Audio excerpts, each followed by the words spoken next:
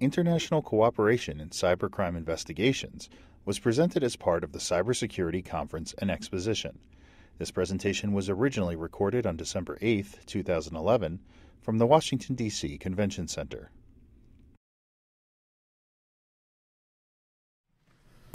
Good morning, everyone.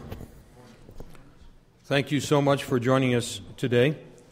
I think in keeping with next steps, you might say, from the conversation we had with Mr. Henry this morning, we're going to focus on some of the steps being undertaken by foreign countries in the area of collaboration.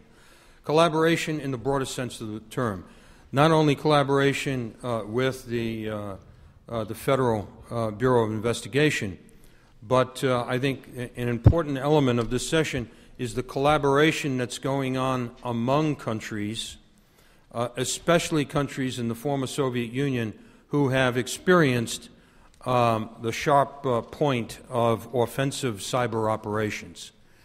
I'm very pleased to have distinguished representatives from the Embassy of Georgia and the Embassy of Estonia.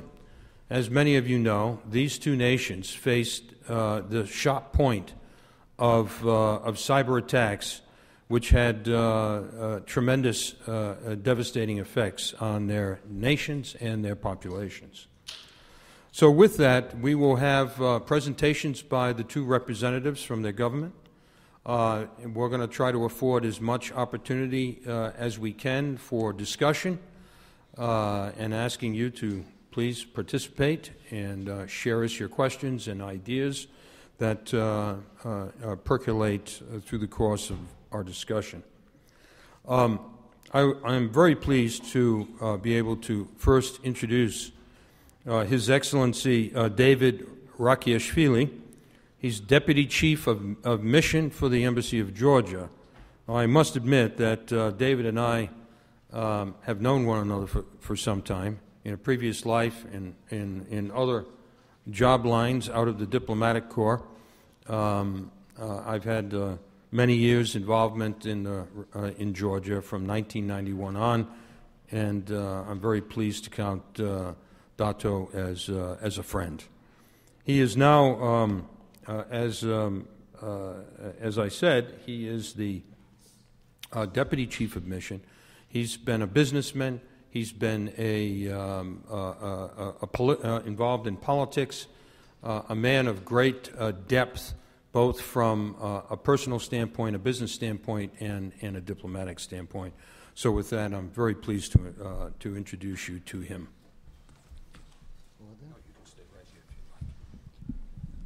Thank you, Paul. Thank you so much.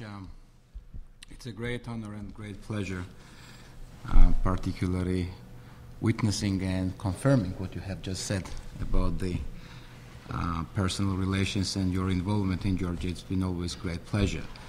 Good morning, everybody. It's a great pleasure to be here.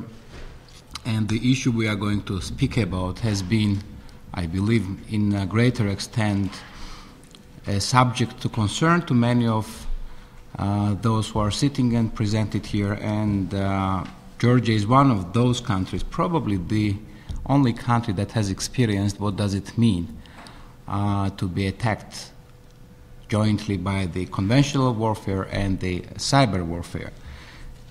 So I basically will tell you my personal story, the story of Georgia, which in large extent is also my personal story of back 2008. And there are very few facts that are known to the public, but I will just go through that.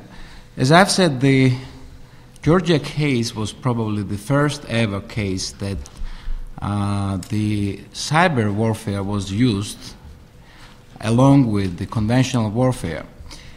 And during the Russia-Georgia war in 2008, amongst the conventional warfares, you would see that everything was deployed there. There was the ground, air forces, naval forces deployed. Obviously, the propaganda was there, but what came as a surprise attack was the cyber attack. In the immediate aftermath of the war, there were several investigative and assessment teams deployed to understand how it did work. And I can share briefly some of the observations. Well, the cyber attacks actually were prepared by or were perpetrated by the civilians. Most of those carried out the attacks were Russians, but the civilians of the other countries. Then the organizers of the attacks had advance notice on the Russian military attack against Georgia.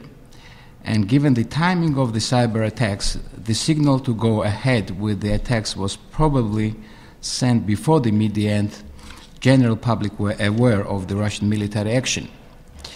And many of the cyber attacks were so close in time to the corresponding military operations that there had to be a close cooperation between Russian militaries and the cyber attackers. The cyber attacks began within a few hours after the military assault began and ended just a few hours after the military operation has been suspended. The first wave of attacks was carried out by botnets and command and control systems that were ready before the Russian invasion. And these cyber attacks capabilities were associated with the Russian organized crime, which aided and supported the attack efforts. The social networks were the main tool used to recruit those carrying out the attacks. Almost all of these internet networks and forums were in the Russian language. At least one of the website defacements that occurred during the cyber attacks against Georgia was prepared specifically for use against Georgia more than 2 years before the attacks. And the images that were used in defacement were created on March 10th, 2006. This is according to the US Cyber Consequences Unit. And interestingly, this image was not used anywhere else before, but just was stored until it was used in the cyber campaign in August 2008. And this is one of the indications suggesting that cyber attacks against Georgia had been on Russian agenda for some time. Let me switch it off. Forgot it. Yeah. The first targets for the cyber attacks were Georgian government and the news media websites. After the Russian military invasion into Georgia grew in scale, the cyber attacks expanded also to include many more governmental websites, more news media websites, financial institutions, business associations, educational institutions, and a Georgian hacking forum as well.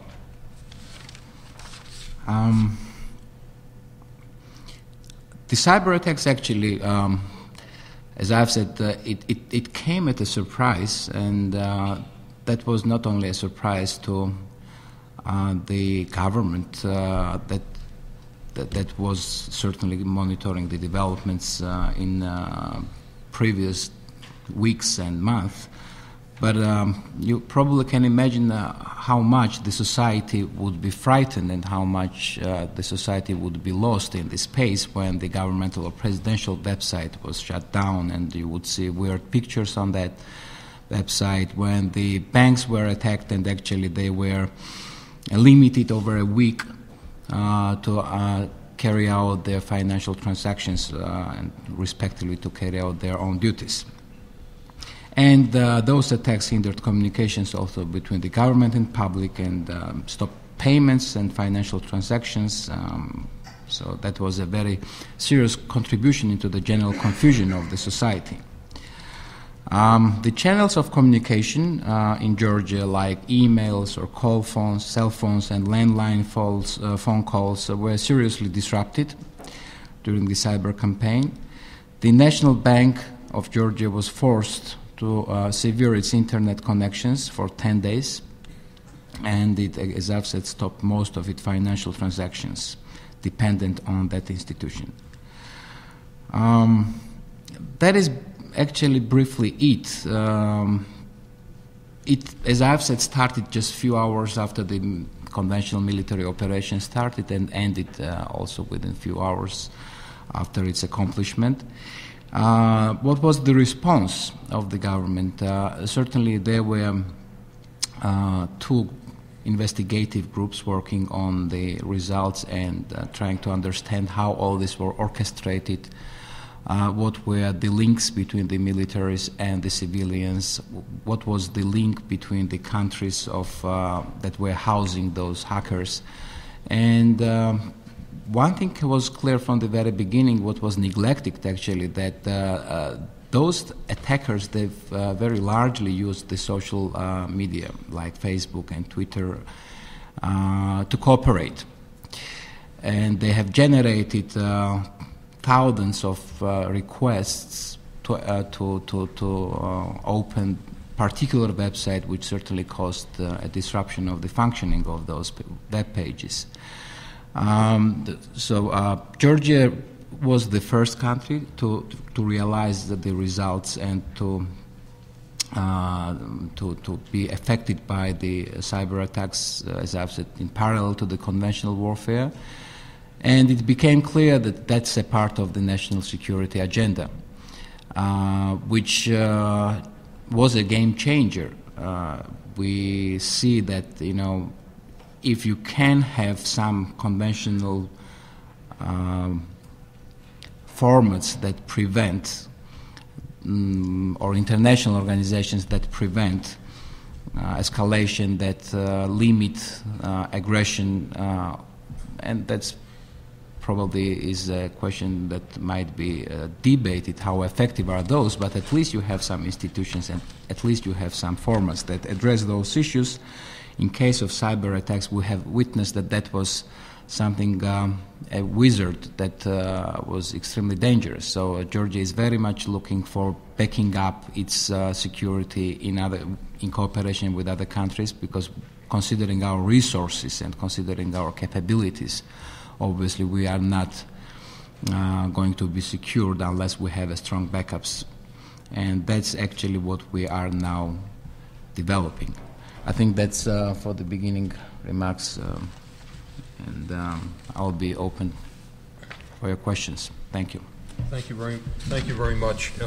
If I could ask you to, could you mention the two, give us the names of the two entities that worked in Georgia?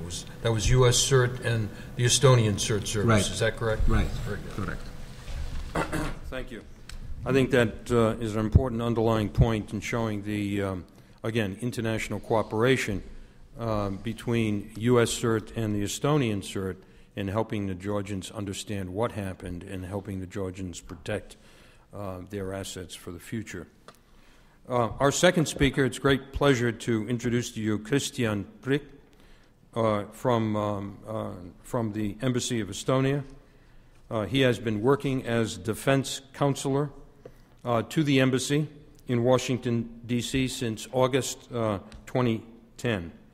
In his current capacity, Kristjan follows developments in defense and security matters, as well as deals with Estonian-U.S. cooperation, Department of Estonian Ministry of Defense for the last 3 years. And with that, I welcome Kristjan in his remarks. Thank you, Paul, very much for this kind of introduction and for moderating the panel.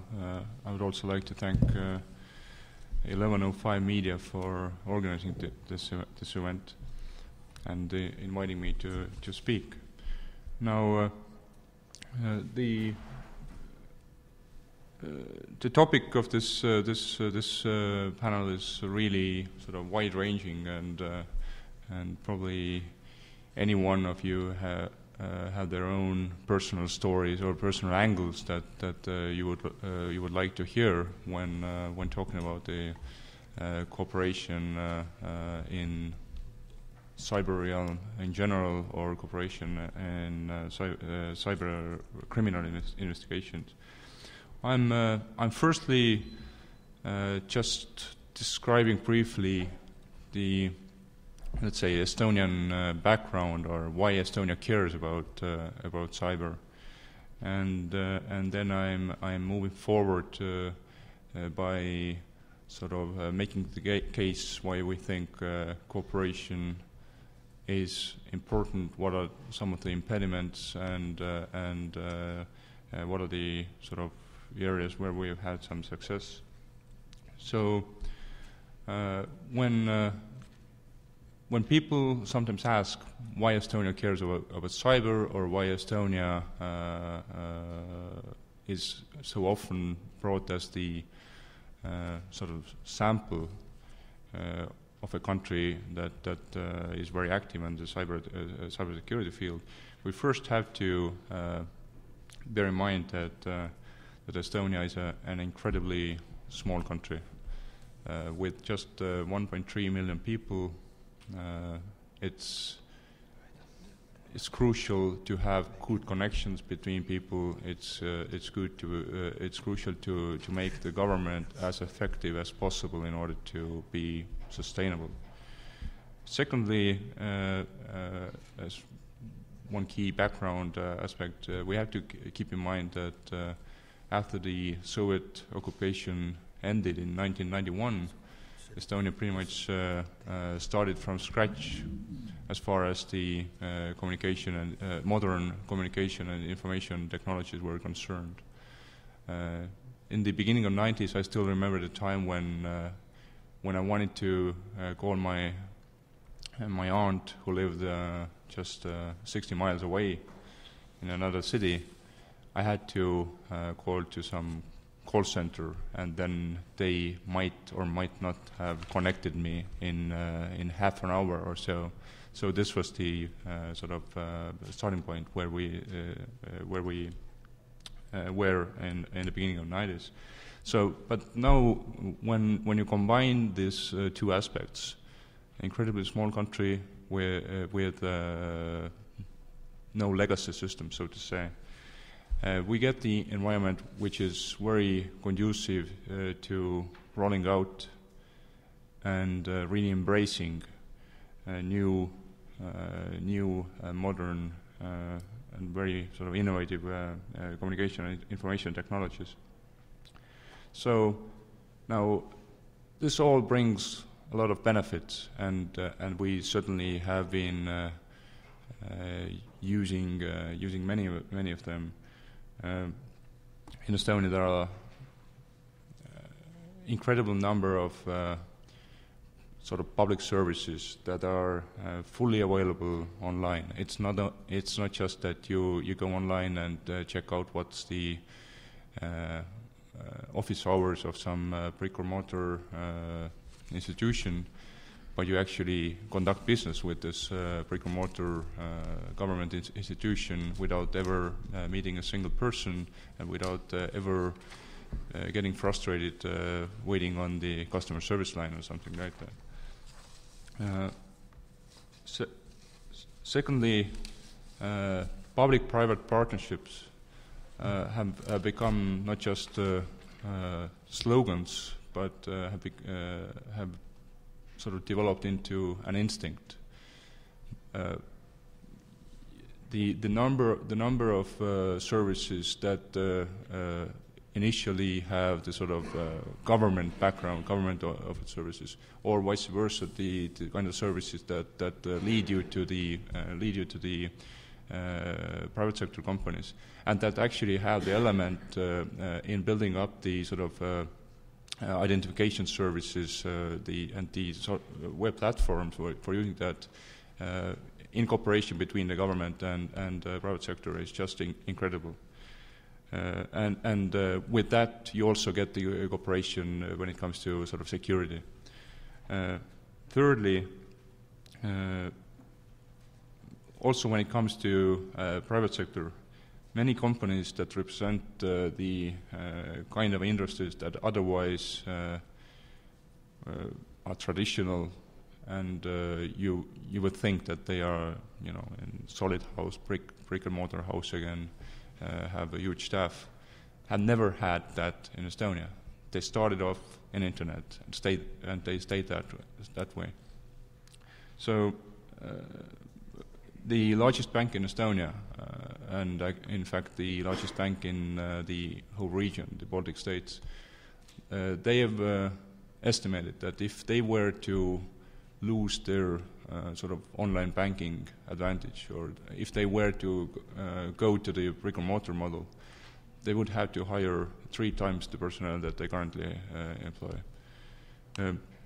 Now, and people, this all means that people have really embraced the, as we call it, e-lifestyle. People really expect to have the access to free Wi-Fi pretty much anywhere you go in the country. People really expect to be able to conduct their business online. They expect to be able to start up their business in 20 minutes online.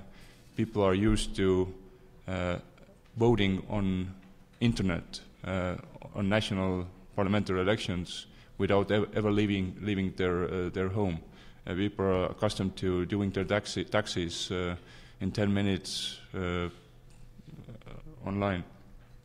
So that's the reason why some call Estonia e-Estonia. Now, this all opens up, as I said, a lot of benefits, but it certainly opens up some vulnerabilities. And when I'm saying that, I'm wholeheartedly not agreeing with those people who say, okay, gotcha, there are vulnerabilities, so we shouldn't go that way. The vulnerabilities are everywhere. No matter what kind of business model we have, no matter what kind of government structure we have, there are vulnerabilities. But it's certain that also in Estonia, the rate or the number of criminal acts that are either conducted by using computers and or conducted against the communication information systems has increased considerably over the last, let's say, 10, 15 years. But that's the kind of matter of life that we, rather than just whining about it, we rather need to do something with it. And it's clear that the cybercrime has a great potential to grow because it's relatively independent or not dependent of the physical national borders, and the international cooperation when it comes to fighting crime has always had its caveats, has always had its problems. So cybercriminals have definitely taken advantage of it. But so we in Estonia we think that in order to fight whatever cyber problems we face, we need to take a very integrated, open-minded approach, both domestically as well as internationally. We cannot have it stovepiped, as you say here in the States, and for that reason, as we say in Estonia, that the whole of government approach when it comes to cyber is not enough. We have to have whole of nation approach. We have to engage all the resources that we have. And for example, when it comes to building up our cyber defense, one of the models that we have used is so-called Cyber Defense League in Estonia that has helped us to pool the talent that we have on cyber under one roof on a voluntary basis. So we are actually getting the talent working for not only for the government but for the entire society. The kind of people that we would never be able to hire on a long-term basis by government. These people just need more action. They need more money sometimes, but they are ready to do something on a voluntary basis. and they benefit from great training. They benefit from the networks that sort of building up the person-to-person networks, and they benefit from seeing what their colleagues in other sectors do. Their employers, they benefit from having a more motivated workforce and more qualified workforce. So it's not just win-win situation, but I would say win-win-win situation. Now, going to the international arena and more specifically to cybercrime, our cooperation with, or our sort of extended and very focused international cooperation in fighting cybercrime started off in the latter half of 90s. And the countries that we have had most cooperation with since then is the United States, Germany, and also other countries within the European Union, like some Nordic countries, UK, others. But my colleagues from the capital assured me that the country that I should certainly point out as the one that we have had the deepest and best cooperation with is the US, and mostly through FBI. Now, and the reason for that sort of helped to kickstart the international cooperation on cybercrime field, at least part of the reasons, was quite awkward. In fact, Estonian banks were quite advanced in their online banking solutions already back then, in the latter half of 90s. So what we witnessed was that some people and organizations with bad intentions had started to use Estonia as sort of a test bed, and Estonian leading companies that relied on networks as a sort of test bed to test out their newer methods and technologies to do harm, to do bad things, to steal money, to steal credit card data, do other things like that, and the ultimate target normally was not Estonia. Estonia again is small. There is not that much money, but the technologies that were considered more advanced, testing them out in Estonia, were then launched in other markets, so to say. So there was a very, very natural link between what happened in Estonia to what happened in the rest of the world, and the earlier you get your hands on something, the better. So the international cooperation on the cybercrime field has been very sort of multi-layered. Firstly, of course, we do have the multilateral agreements, and to this day, despite as I understand, some of the shortfalls of it, the so-called European Council of Europe Convention on Cybercrime is considered as a sort of maybe not a gold standard, but at least something that the principles of which the responsible members of international community should endorse. And even though it sounds very European thing, it's actually ratified by the US, it's ratified, I think, by Australia, many other countries outside of Europe. Secondly, of course, when we get more specific, we need bilateral agreements, and we are lucky to have them with key partners. and we never can sort of forecast or estimate all kind of situations, all kind of needs for assistance. So we, from our side at least, we've tried to be as flexible as possible for an ad hoc cooperation as well. Now, we certainly have had a lot of success on the cyber cooperation front when it comes to criminal matters.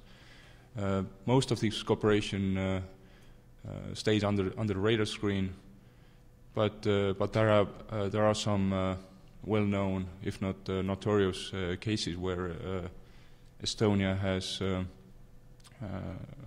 been in the news with stories that certainly can be interpreted two ways. There are always people who see that the glass is half full, the others see that the glass is half empty.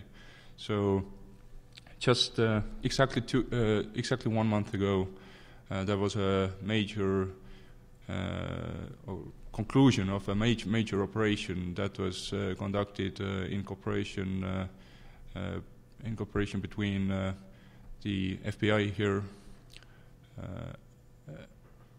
I understand that some other U.S. government agencies were also deeply involved in it, and the Estonian police and Estonian border guard. The operation was called Ghost Click, and as far as I know, it's considered thus far the largest criminal case that has only sort of happened in the or has been conducted only in cyberspace or using the cyber means. To this day, our current knowledge is that this group of people, around 6 people, or exactly 6 people, according to our current knowledge, was involved in stealing and laundering the sum of around $21.5 million since 2007. Again, $21 million may not be a big money for U.S. Congress, for example, but for 6 people, it certainly is something. And then also in 2009, Estonian authorities were involved in breaking open or solving the case where the Royal Bank of Scotland's subsidiary in the States, RBS WorldPay, the credit card operating company, was hacked into and was the data of the clients was stolen and used for improper purposes.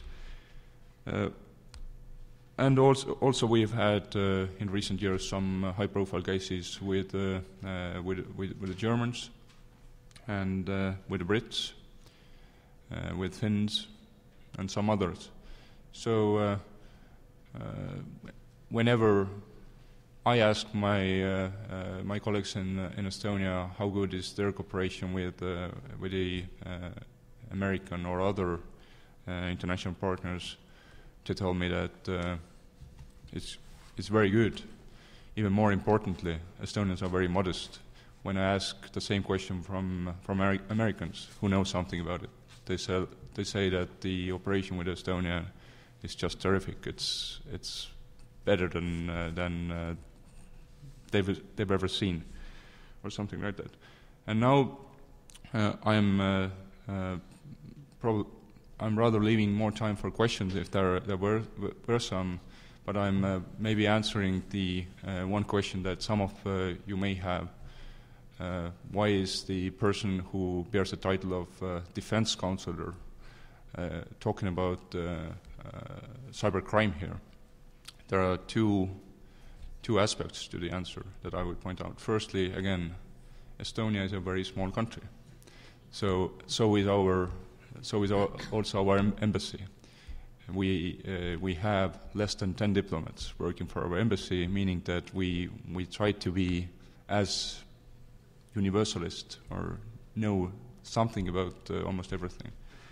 But more importantly, in that case, in Estonia we have taken a very firm approach that when it comes to cybersecurity, we cannot, and we definitely should not, draw a very sort of strict line between the security and defense realms, because there is this gray area and there are possibilities for those two realms to merge. There are organizations and capabilities that can be used for criminal purposes, but the next moment, just as David mentioned before, can be used in situations which have a very clear and grey national security or defense purposes. Thank you. Thank you very much, Kristjan. I think it's very important to note that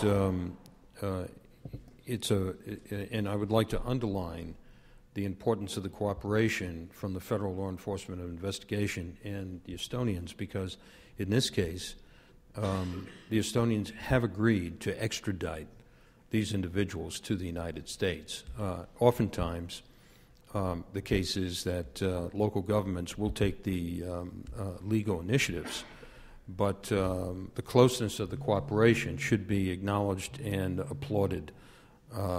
With that said, I think that we have a good amount of time that we can devote to questions for our panelists. So I would ask you to please stand up and identify yourself, and please come forward with your questions. Yes, please, in the back. Can you all hear me? Yes.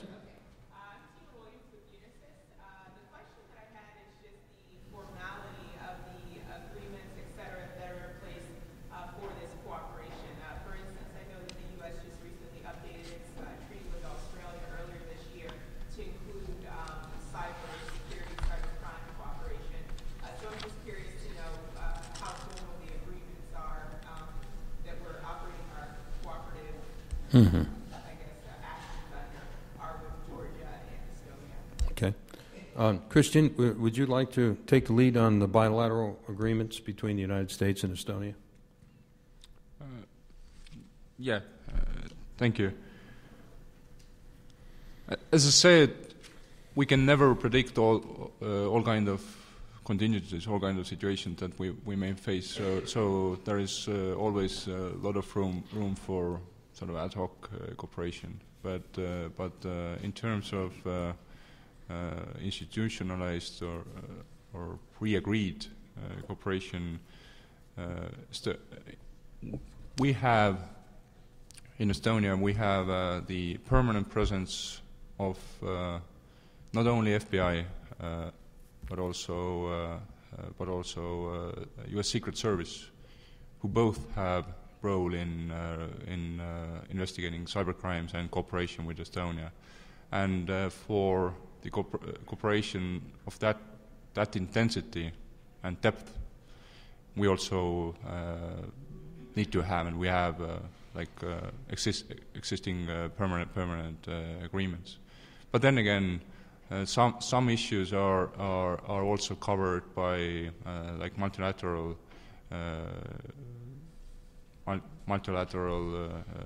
understandings and agreements through not only the Council of Europe Convention that I mentioned, but also through the sort of standard work procedures and cooperation procedures through Interpol, for example. So it is very multi-layered, and I would say that creative mind never never stops because there is lack of legal framework for cooperation. David? Yep. Thank you for the question. The United States and Georgia have, since 2008, the strategic charter, since early 2009, the strategic charter on partnership. And it covers 4 key areas, including the security and defense. So far, this issue has been, as Kristjan mentioned, discussed on an ad hoc basis. And so far, this has not been discussed on the policy level within the charter. But considering the importance, considering the potential threat and potential scale of the damage that it might cause, we certainly are looking forward to bring it to a higher level of the cooperation. Besides that, I would want to agree with Kristjan what he says. The critical thing here is how it is addressed in the international multilateral forums. And we believe that that is kind of a state responsibility that should be on a table. And there are varieties of forms, be it a UN charter or the International Law Commission articles that should be applied to the cyberspace as well with regards to the state responsibility. Because as I've mentioned, it's a very tiny and sometimes very vague link between those who actually implement the attack, who conduct the attack, and behind those who have been orchestrating that. But unless you have addressed this in a multilateral forums, obviously this will be creating more appetite to use this force as the mean of achieving your political or whatsoever goals. Thank you. Thank you. If I could take the chairman's prerogative, I'd like to follow up on something that David made in his presentation about the use of social media to activate individuals who engaged in attacks of various different Georgian websites. The Nashi organization within Russia appeared to be active in that, and the group, the Russian Business Network, a well-known infamous cybercriminal organization, was active in some of the scripting. Maybe you could talk about some of the websites that were drafted and put up for the attack, which included, by the way, the U.S. Embassy in Tbilisi. David? Yes, thank you, Paul. In prior to all those, in the top of the list was obviously the President Saakashvili's website. Then varieties of line ministries were attacked, including I, at that point, was working in the Ministry for Reintegration. And we were one of these key agencies that was involved in the pre-war negotiations and also during the war negotiations. So we had to move to a social media. We had to move to a private emails and private websites in order to reach out the partners and reach out in general the society and public. The Ministry of Finance website was targeted. Actually, all key line ministries, including the Defense Ministry, including the Ministry of Internal Affairs, the Ministry of Finance, the Ministry of Reintegration, and the President's website were targeted. And the way how they did it was quite sophisticated. Obviously, I will fail to speak in the high technical details how did they do that, but why it became so effective, because those groups that, Paul, you have mentioned, they've engaged into those attacks, stolen IP addresses, and they actually activated thousands of computers around the globe without them obviously being aware that they were engaged in requesting information from those websites that I have been listing. So that was quite a sophisticated approach, and you cannot regard that the way how it was planned, the timing, the massive scale of it, and the resources that were utilized certainly led to the conclusion that that was not kind of ad hoc reaction on the war. I think that is briefly about. Thank you, David. Yes, Kristjan. Just as a sort of follow-up on the same topic, I did not mention in my remarks the attacks that Estonia experienced in 2007, which were in some ways sort of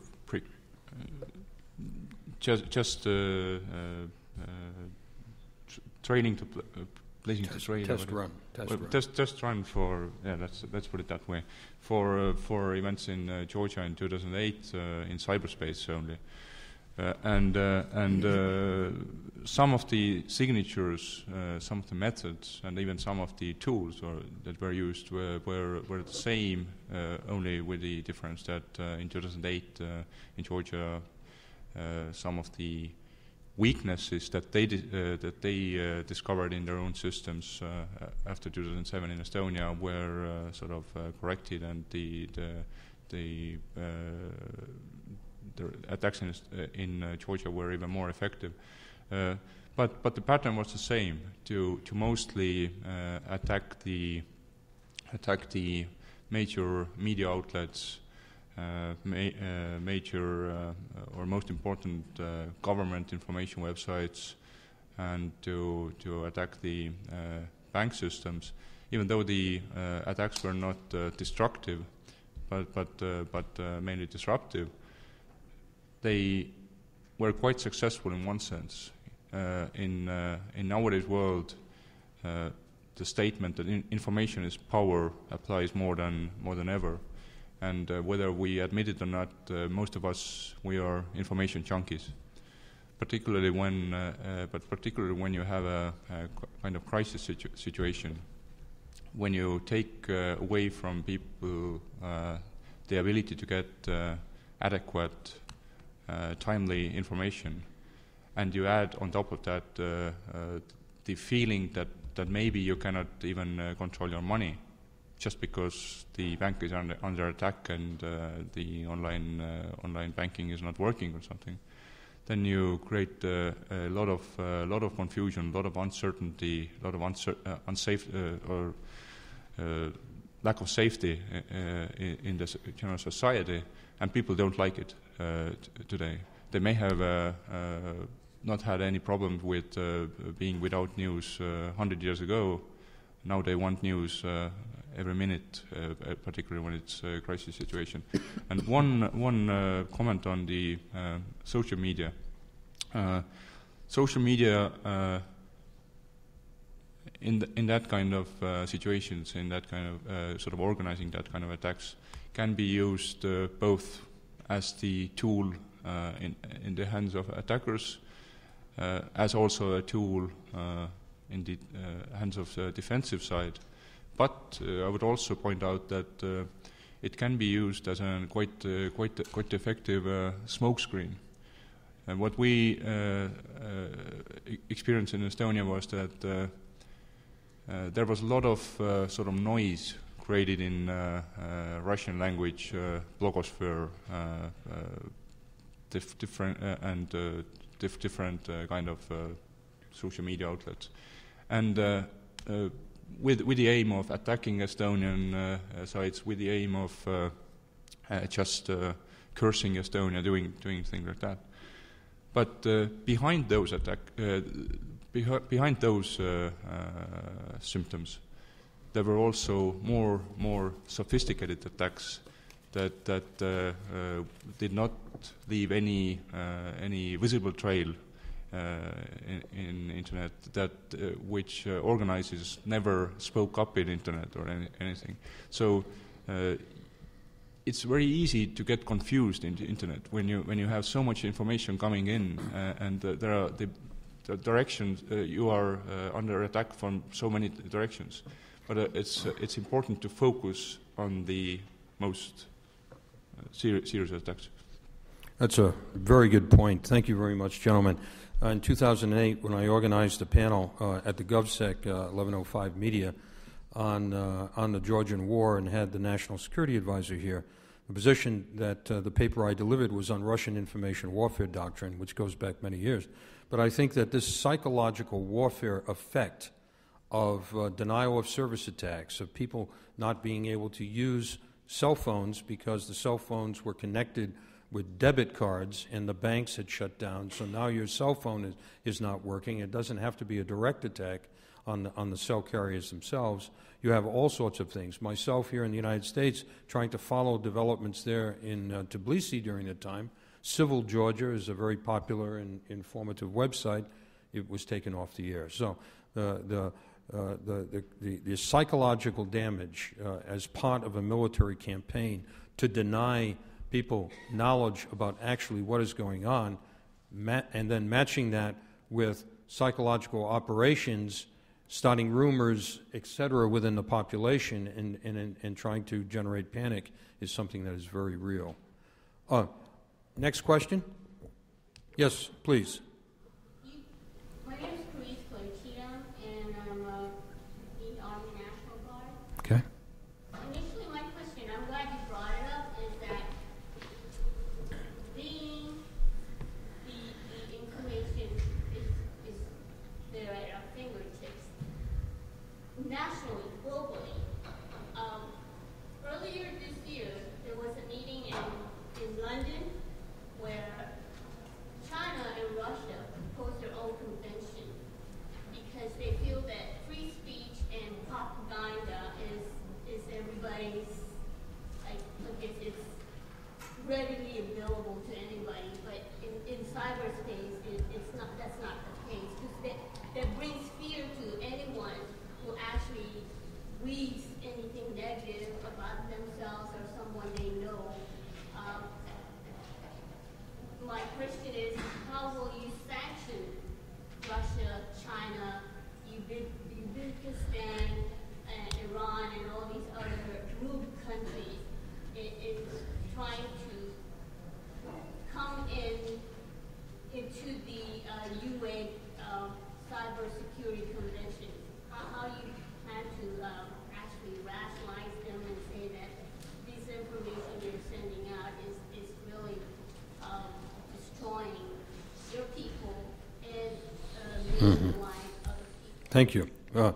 I don't know if we're prepared to answer that question. That's a very difficult and probing one. But it is clear, though, that states like Russia have refused to sign the European Convention, and many of these states have not gone forward with some of the international conventions to cooperate on cyber issues. But clearly, in many countries around the world, they are acquiring technologies to suppress open discussion and an open free flow of ideas. But I think it's a little outside the scope of the panel today. But I thank you for your concern. Yes, sir.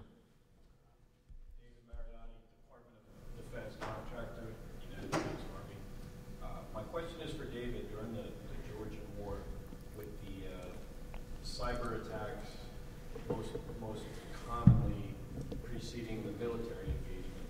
Was it the Georgian government or the military that actually ordered the shutdown of the banks and the financial system? Was it Georgian government or military? No, he was asking, the question is, during the Georgian War, was it the Georgian government that shut down the banks, or was it the banks? Or the military? Okay. Central bank. Well, that was not a political decision of the government to shut down the banks. Due to the cyber attacks, they started malfunctioning. Their websites, their cyberspace started malfunctioning. It was not either political decision or a decision to respond to the malfunctionings. What I was describing that is the massive attacks caused disruption of varieties of institutions, of functioning of the varieties of institutions, and those who heavily would depend on the cyberspace were affected most. If I'm answering your question, I'm not sure because I might be able to help on that. I cannot recall whether there was kind of a military or government of Georgia. Actually, I can help on that, David. The largest shutdown of the banks in Georgia were related to actions taken by the international financial institution that was concerned about this spreading outside the borders of Georgia. So there were steps taken by the international community to basically put a barrier about transfers of money going out. But internally in Georgia, there was just shutdown of the banks because of DDoS attacks and other types of manipulations that were going on in their institutions. And one of the questions that happened after the war is, was there anything left behind in Georgian financial institutions by others who may have operated under the cover of the noise that Kristjan talked about? Because, you know, when you employ social media and get individuals, hacktivists, or in the case of Russia, nashi, or which means our, you create a great deniability, and you generate a lot of buzz. And as Kristjan says, there's other more insidious activities going on underneath, and I think that was discovered in both their countries' cases. I think I saw another hand back there. Yes, sir. In either of these situations, could you identify yourself, please? were there attacks on utility infrastructure, phone, electric? Question is, during these conflicts, was there any attacks on utility networks and telephones? Yes, Kristjan. In Estonia, there were no attacks against the utilities per se, but we had some rather sophisticated attacks. Now I hope I get at least part of the sentence or the term right at the root server level at ISPs, and now it comes to play that the services that ISPs offer to different players in the society are not just giving the ability to read your newspaper or get your news, but also there are other companies that rely on that and route their traffic through internet, for example. So there were some risks, sort of indirectly, but luckily nothing serious happened in Estonia. In that sense. David? And in case of Georgia, again, that was a combination of the conventional warfare and the cyber attacks. And largely, most effectively, the conventional warfare would cover damaging and harming the critical infrastructure of the country. And I believe that also is due to probably the fact that not all of the critical infrastructure was very, very much kind of electronized. And wherever they would have an access, they did attempt to harm it. Well, with that, I think our time, unfortunately, has come to an end. I want to ask everyone to join us in a round of applause for our distinguished guests today.